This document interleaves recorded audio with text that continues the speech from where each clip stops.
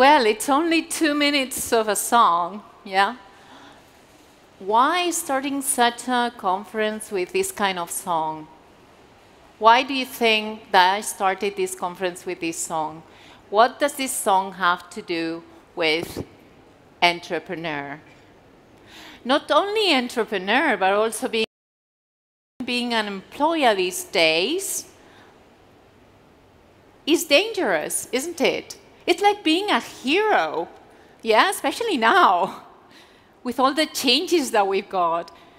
Yeah, so on the one hand, we need to be a hero, so we need to be able to overcome all the obstacles that we have, all right? And we need the resources to be able to do it. On the other hand, we could say that we are like a rebel, but with a cause. And today is about that. What's our cause? Because sometimes we become rebels, we become warriors, we become heroes, but we don't really know what this is all about. Yeah? Now, the funny thing is that when you look up the word entrepreneur on Google, right?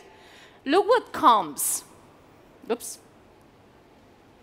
A person who sets up a business or businesses taking on financial risks in the hope of profit. It's not very encouraging, is it? It's like the risk and in the hope of profits.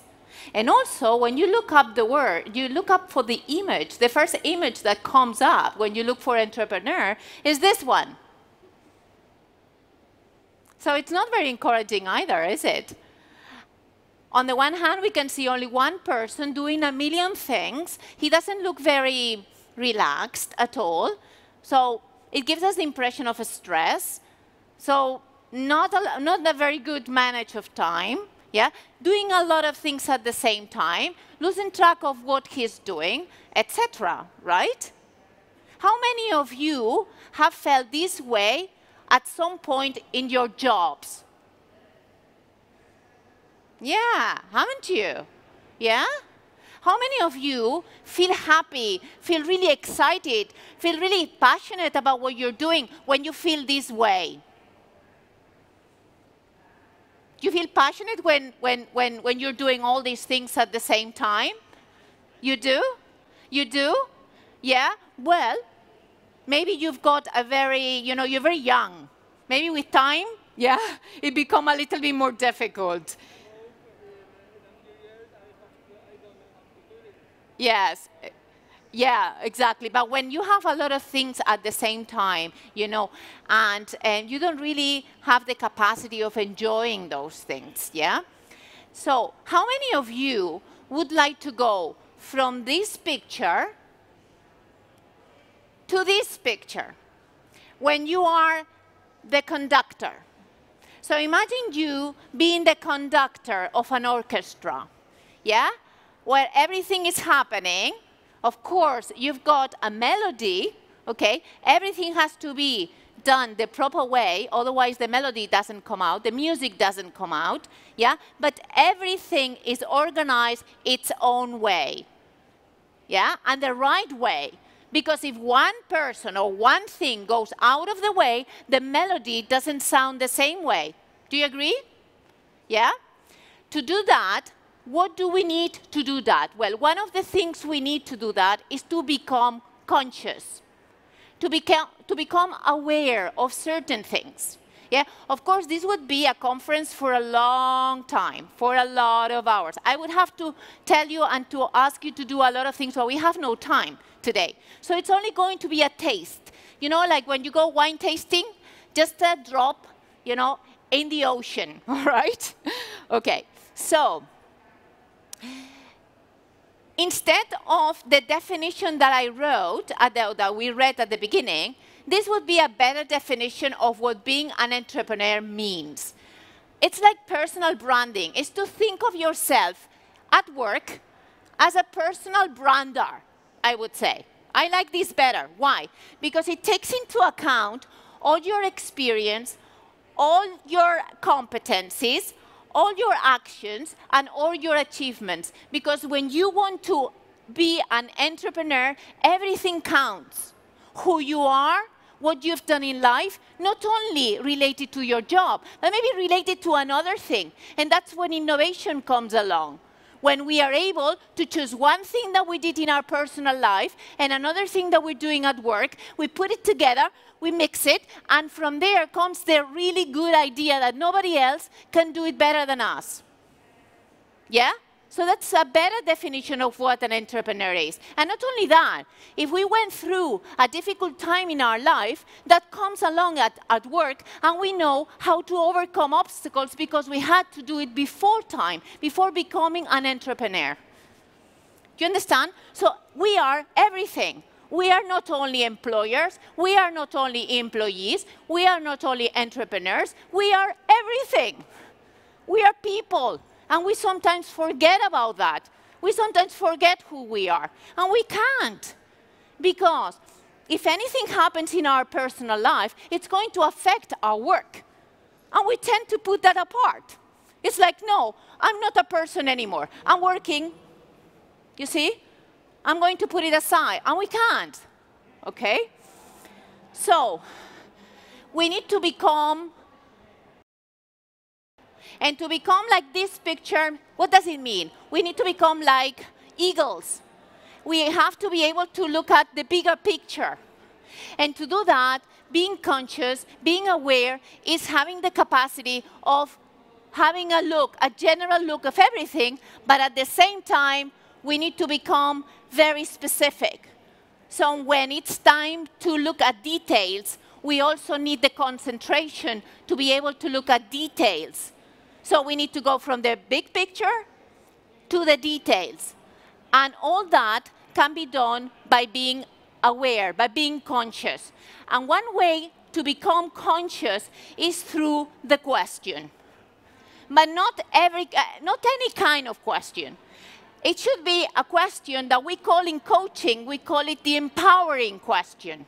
And we're going to see today what this empowering question is about. Yes? Now, I don't know if you've noticed, but I haven't even said my name. I haven't even told you about myself.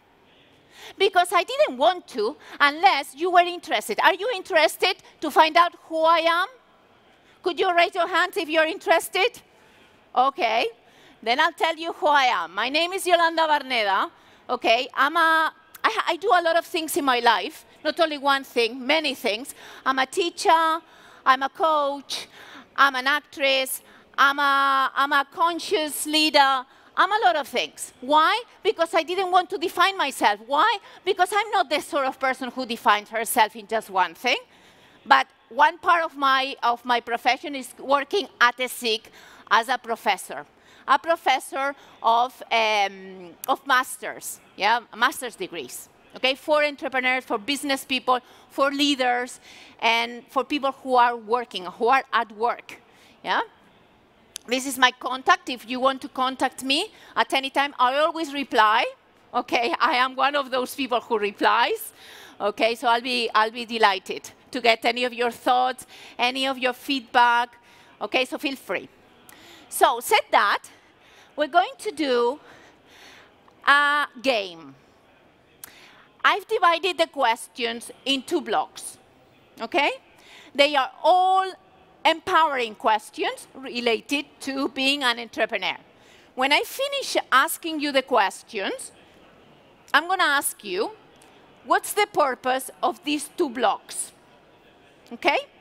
Now, the ideal thing would be, because it's a question needs an answer. Otherwise, what's the purpose of the question?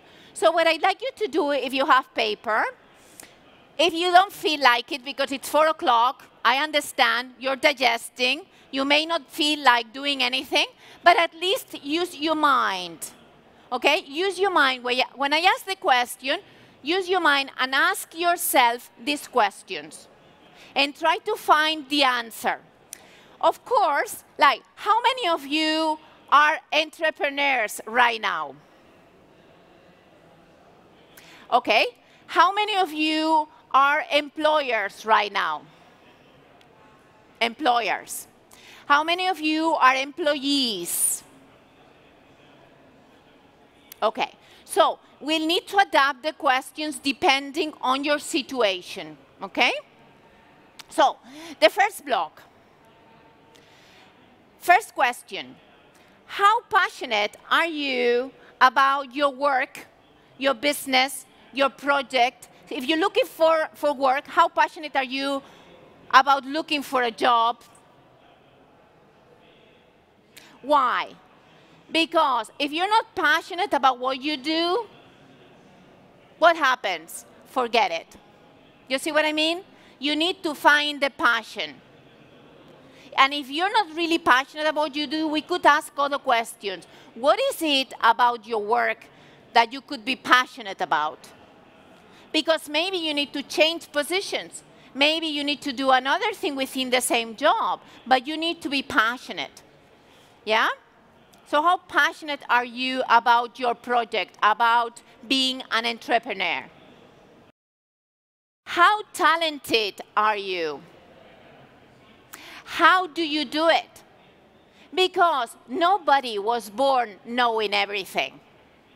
But you need you need to know what your talent is, because if you're not very talented at something that your business needs and you don't even like it, you need to delegate it. You see what I mean? Like, you cannot do everything. You need to do the things you're passionate about and the things that you're talented about. Otherwise, you're doomed to failure, because you don't have time for everything. You have to choose really well. Yeah? Now, how satisfied are you about the service money exchange? That means, what's your value in the market? How much money do you want to earn? And you need to think about that. That's why you need a plan. Yeah? But you need to ask yourself, what's my value? And to know what your value is, there are two things. How well do I do my job? How well or how good is my business? What's the market about? Yeah, that would be another thing. Now, what impact does your project or your work have on other people? And when I say the other people, I also mean not only people around you, your co-workers, but it could also be your family, your friends. Because if it's a 24-hour job and you have no time for your family, you have no time for your friends, maybe it's not the best idea. If it's only for a time, you know that you're risking part of your life, personal life, because of your work. You may do that for some time, but not forever. We need to consider that. What impact will my project have on my family, on my job, on my friends, on my co-workers, etc. Yeah? Now, very important. Sometimes when we get really involved in what we do, we forget about the fact that we are people, that we are human beings. So, how much do you take care of your physical health, of your emotional health, and of your mental health? It's important to remember that we are people, and we need to be healthy. Because if we are not healthy, we're not going to be productive. Yeah? So, we need to exercise. No, I don't have time to exercise because I'm working. We need to socialize. Emotions come from socializing. And we need to learn, to keep on learning, because our mind needs food. You see what I mean? If we stay the same, we don't learn new things. Like, we feel something is missing. We start being bored. You see? Whereas if we learn, if we keep on learning, we can add that value to our project, because our project is a process. It's not a product. Not anymore. And even less today. You need to understand that when you have a product, that product is not stable. It cannot be permanent, because the moment you want it permanent, something else happens in society, and we need to add something else to it. Otherwise, it stops being interesting. That's why companies have these sections, innovative sections, creative changes. We need to take that into account, yeah? So they're saying, yeah, how willing am I to learn, to keep on learning, yeah? What would I do if I was not afraid? Because fear is one of the things that stops us the most from doing things. And sometimes this fear is not real. It's imaginary.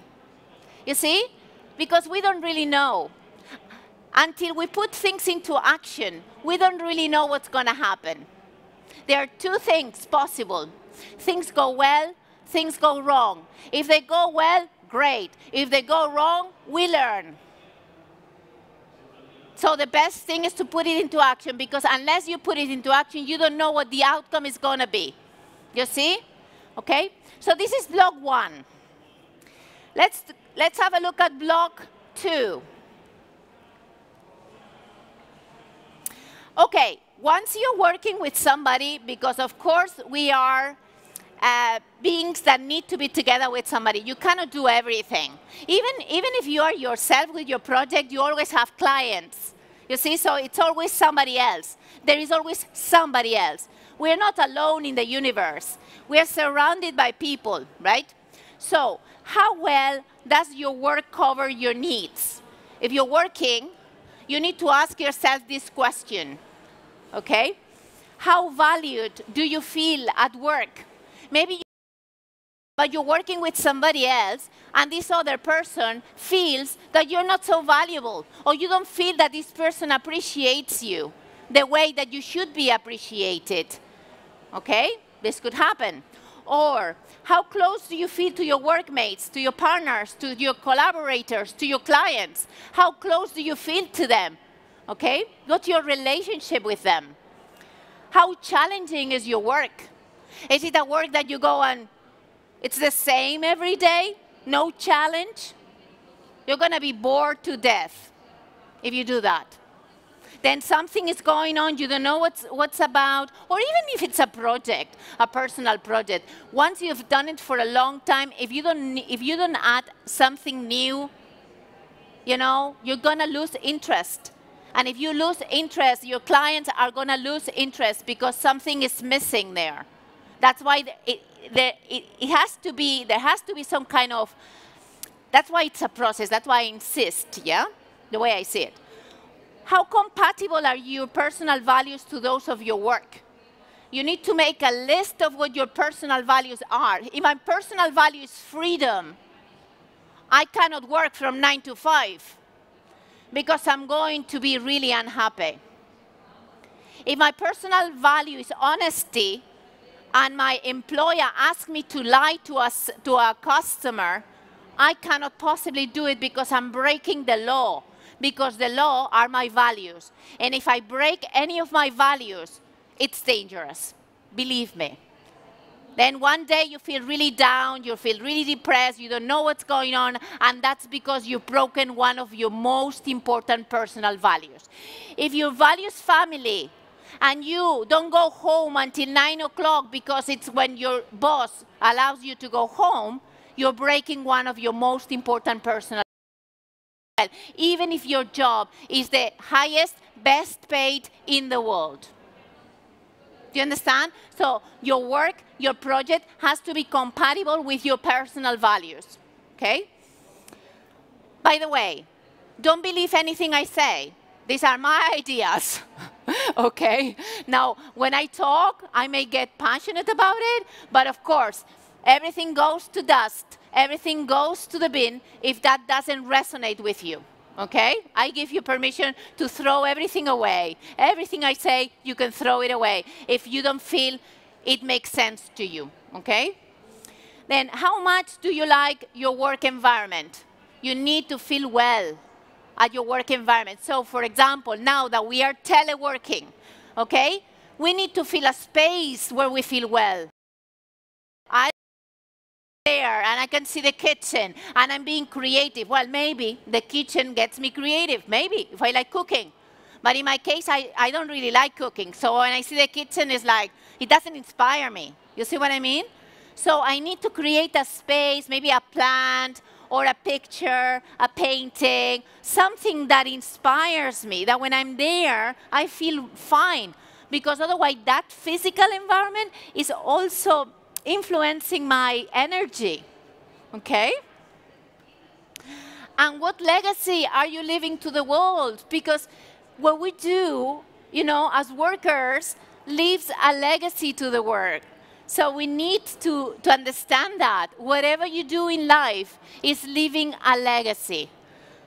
And so you need to consider that, yeah?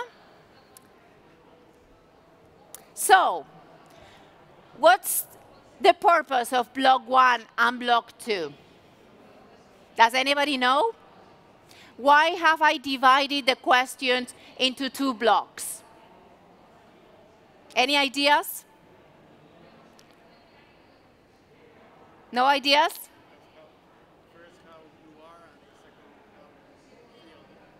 No, not completely, but the first one is quite, not how you are and how you feel, but it's, you're close.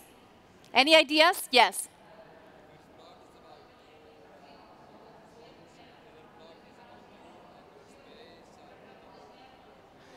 Yeah, very close. Let me tell you. Block 1 is about you. It's about you and life. Okay? You and life, meaning how you respond to life with your thoughts, with your emotions, with your physical energy, etc. Yeah? This is called intrapersonal because it depends to you only. Okay? And it's also called by another person that I will tell you later, independence. Now, the other block is about interdependence. That means me together with other people, us. Okay? That's called interpersonal or interdependence. This comes from 2 very important people, okay, writers, who are Daniel Goleman, okay, talked about these 2 concepts, but he only referred to them with the concept emotional intelligence, and he divided emotional intelligence into 2 blocks. One was intrapersonal, and the other one was interpersonal.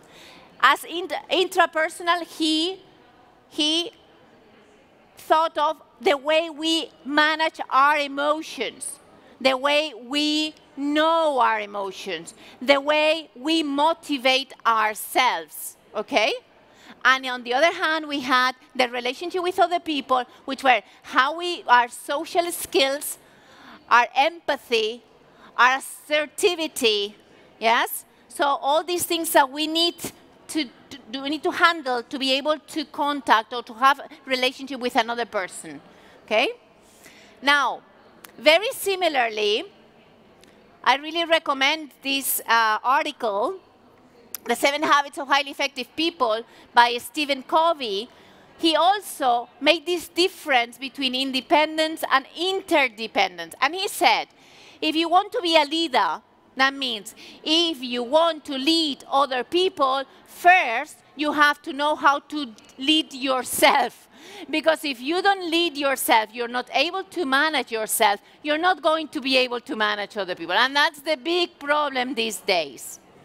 That many people who lead other people cannot lead themselves. Or they are not even need to be interested in dealing with yourself.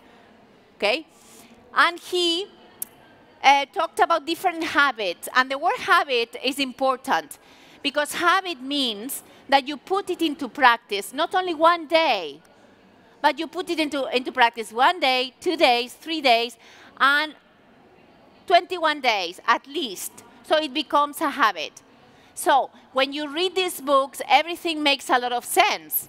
But unless you put it into practice, it's not going to it's not going to change your life. It only changes your life when you put it into practice. That's why he said it has to become a habit. First, of course, you know about it, you become aware, that's awareness, and then you put it into practice. Yeah? That would be the idea. Okay? So I made a list myself of all the things that we need to control that are related to intrapersonal skills. Imagine what a list. Being professional, self-fulfillment, self-knowledge, motivation, good management of feedback. When people tell you their opinions, how do you take it? Are you good at taking feedback? Or you get aggressive when somebody goes against your opinion? You see? Strengths and areas of improvement. Life balance. How balanced is your life? Okay. Personal balance. How balanced are you in terms of physical, emotional, and mental? Okay. Self-esteem. Good management of limiting beliefs. Good management of fear. Good management of talent. Good management of time. So a big list. Look how long this list is. This is about ourselves. This is our job. You see? Then, when we finish with this, or we have that clear, it's when we can go and deal with somebody else, which is inspiration, how we inspire people, empathy, assertiveness. Sometimes it's the ability to say no. Some people don't know how to say no, and that's being assertive, yeah?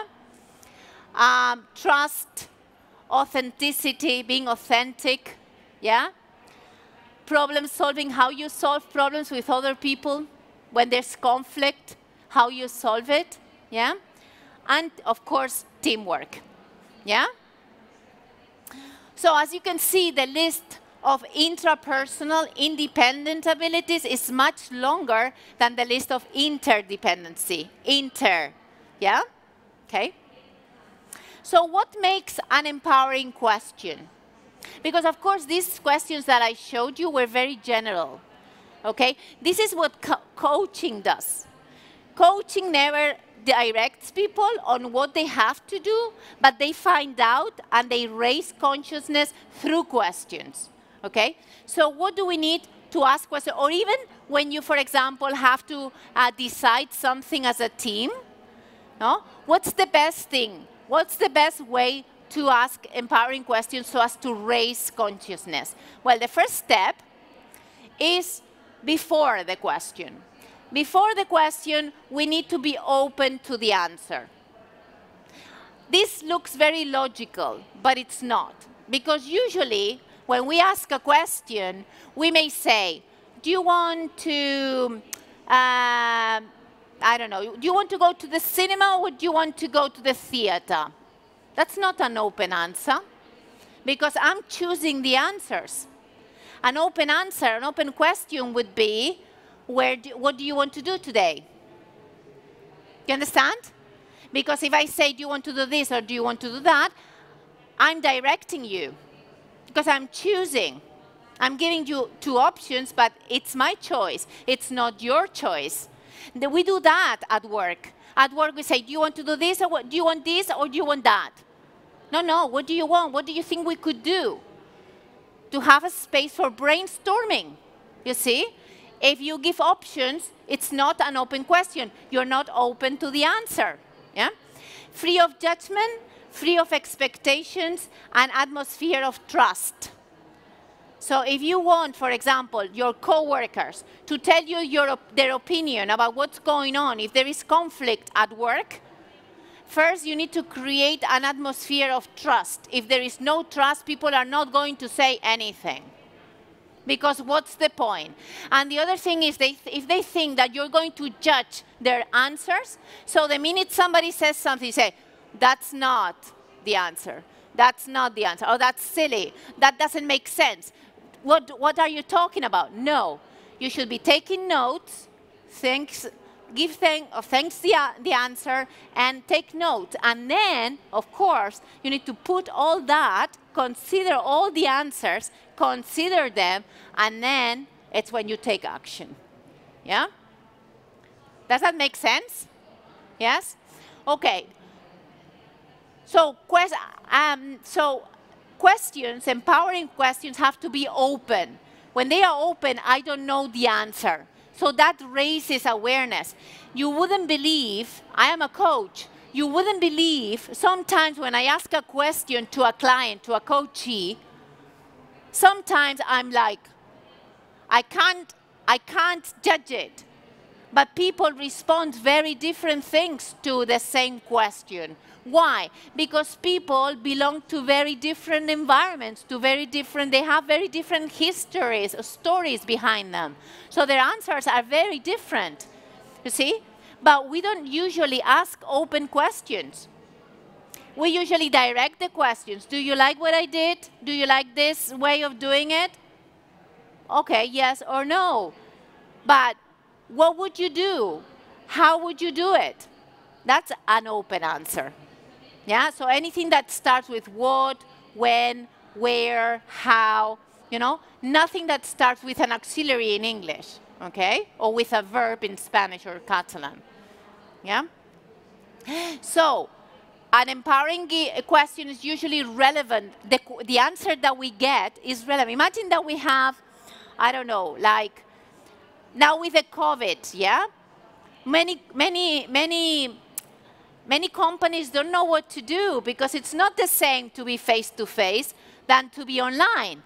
Then maybe we should have, I don't know, maybe not a meeting with everybody in the company because that would be unmanageable, yeah? But maybe we could have, I don't know, like some people and say, okay, let's have a brainstorming, you know? Let's brainstorm what we could do about this situation. Okay? And then accept all the answers. Yeah? Then, step 3, after the question, we should consider the answer. How many times in companies they ask you your feedback and you never know about the feedback? Where did the feedback go? I don't know. It went to the cloud. Yeah? But it never came back. See? Like you spend your time writing a feedback about a particular aspect of the company, and it never came back to you. What does that do to the employee or to the person? You never answer a feedback again. You see? Or maybe you do, but if it's never considered, you stop doing it. Yeah? So you need to consider feedback. You need to consider the questions, the answers that you get from people because they made an effort and also because they are interesting. And then you have to devise an action plan. And after the action plan, you have to do a follow-up. And then, of course, after the follow-up, you do another action plan because action plans are never great the first time. You see? So you need to keep doing, and then see, okay, how is it going? Is it working? Is it not working? Etc. Yeah? Okay? So, thanks to good questions, okay, we can go from being victims that react to the environment. We can become heroes, like the song, and we can respond to the environment. What does that mean? That when something happens, we need a space. Of course, imagine that something is emotionally powerful. Yeah? Like, for example, anger. We don't stop our emotion. We need to express our emotion. But our emotion has a message for us. What we do with that message depends on us. You see what I mean? Reacting would be maybe hitting if it's anger. You see? That's maybe what you feel like doing. But one thing is feeling like doing something, and another thing is doing it. So we need a little space to think about it, to ask ourselves empowering questions, to know how we need to react to that particular thing. Do you understand? So asking, having the space to ask yourself certain questions. If you have a project in mind, if you want to become an entrepreneur, you need to ask yourself, how passionate do I feel? What do I need to learn to become an entrepreneur? Who do I need around me to be able to, how much money do I need? Many open questions, even yourself or together with those people you want to you know, set up this business with? See? And then from those questions, you build it up. And then while you're being an entrepreneur, you also need to ask yourself a lot of questions. Yeah? So reacting to life would be action without conscience. Yeah? So that's a reaction to life. Yeah? Whereas being a hero, being the creator of your life means action plus conscience. And then it's when you respond to life. You don't react to life. You respond to life. Yeah? All right? So, well, it's almost the time. Yeah? I would like you to say goodbye with a namaste. Yeah? This is a symbol that I really like and that unites all of us, you know, and sees the light in me, but it also sees the light in you. So I really hope that all your projects come to life and that you respond to them. You don't react to them. Yeah? Okay. And if you have, well, any questions or anything, I will be welcome to answer any questions. Thank you.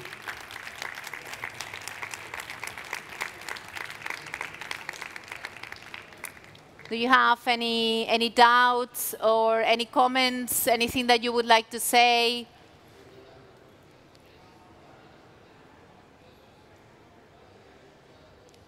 He's got a microphone. Who's the brave one?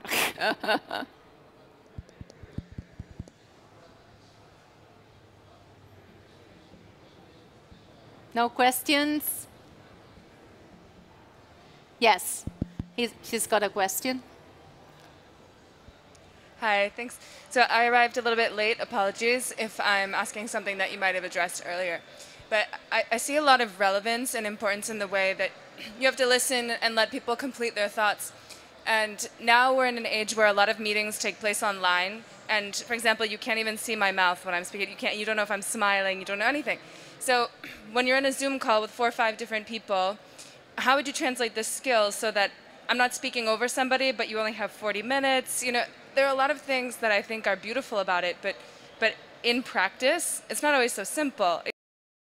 Just sit and listen to somebody, maybe repeat something that's happened. And so I just was wondering if you could expand a little bit on how you see that as fitting into your strategy. Yeah, of course, like life sometimes happens really fast, yeah? And so sometimes we don't really have lots of minutes to be able to respond to life. But the moment you're certain that you need to be aware of what you're doing, even if you sometimes do something that you regret, you know, if you're aware of that, you can always go and redo it. You see what I mean? Like you could always go and apologize or even go and say, look, you know, what I said before, I think it was completely out of the way. What do we do sometimes? We react to life. We don't even know that we are reacting. We don't even know that whatever we do has an impact on somebody. You see, we even go and apologize because we think that's not the way it should be. You see? So sometimes life happens so fast, our emotions are so powerful, especially now, you know, with the COVID and everything. Our emotions are really, you know, on the edge, you see? So sometimes it's impossible to control everything.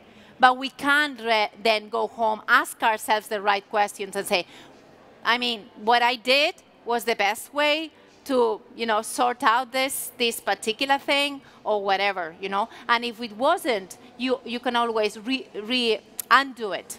You see what I mean? That would be my. But to tell you the truth, when you start being aware, when you start being conscious, you are not that fast. That means you stop yourself before you act, and you give yourself some time, even if it's that second. Even if it's those 2 seconds. But those 2 seconds stop you from doing something that you would probably regret. And if you do something you cannot apologize, at least you learn. And next time that happens, you can act in a completely different way. You see what I mean? But there are a lot of people that are not aware. They don't care. They just do it, and that's it. And they don't even ask themselves, what impact does that have on my workers? What impact does that have on my project? And they don't even undo it because they don't have the conscience. They're not aware. They don't even care. But in the long run, this is going to affect their companies. This is going to affect their productivity. This is going to affect their talent, the talent at work. Because those people who are not happy at work are going to leave. As easy as that. They may not say anything because they are never asked. Or their feedback is never taken into account.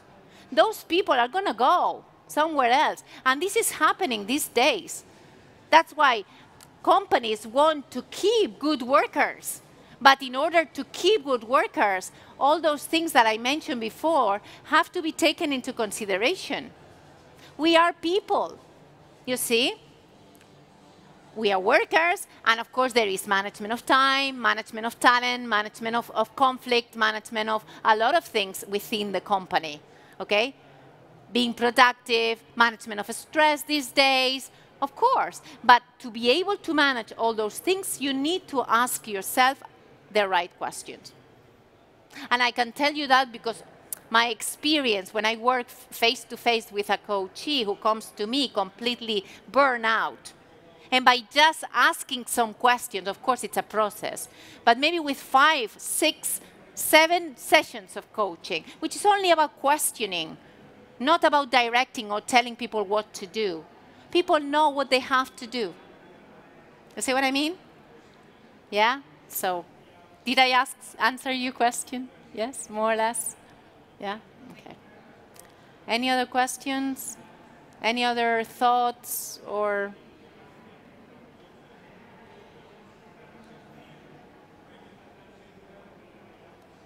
No? Well, I hope you found it useful.